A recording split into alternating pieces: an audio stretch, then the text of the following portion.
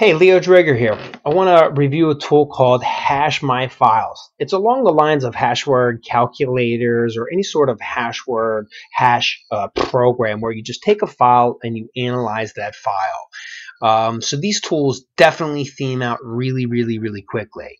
So what we're going to do is basically add a file, a folder, process files, or add by wildcard.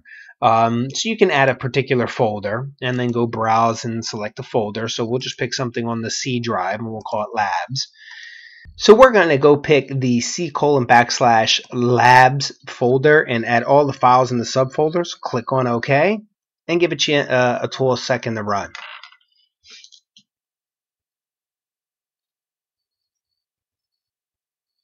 Okay, so once the file's finished running, you basically can see it's just a reference of the file name, the message digest hash, and then the SSH hash.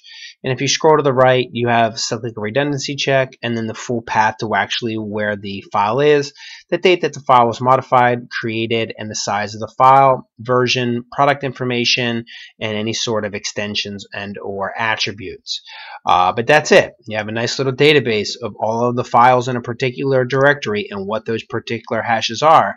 And then, of course, you can do things like, save it, move the things to the recycle bin if you don't want them. You can copy the hashes. You can show the grid lines if you want. These are just pretty pieces. You can do a HTML report.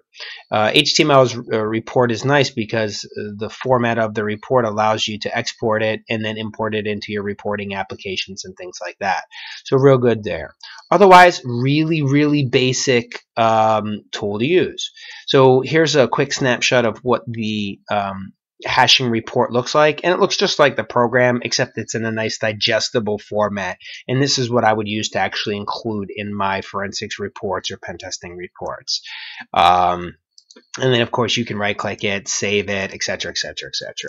So that's it. HashMyFiles. It's an integrity program that not only does specific files, but also directories, and gives you the MD5 and SHA and the basic critical information that you would need to analyze a file.